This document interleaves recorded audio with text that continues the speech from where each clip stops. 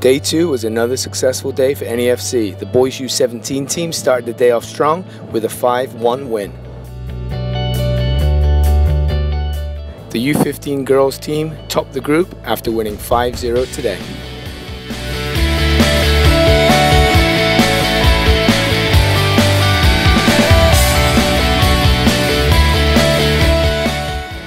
The girls U16 team won 3-0, which puts them in a great position to qualify for the semi-finals on Sunday. The girls U13s had another strong second half. After leading 3-0 at the break, they went on to win 11-2. The girls U13s were also looking sharp in the new Nike jerseys for the 2015-16 season.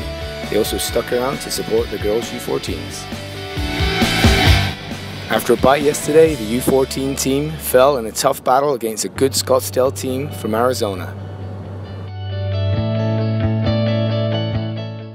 The final game of the day was the girls U18 Elite. They took on current MPL national champions PDA Force and came out on top with a 3-0 victory. After 2 days in Indiana, so far NEFC and the coaches have been having a great experience. We'll give you another update tomorrow. Go NEFC!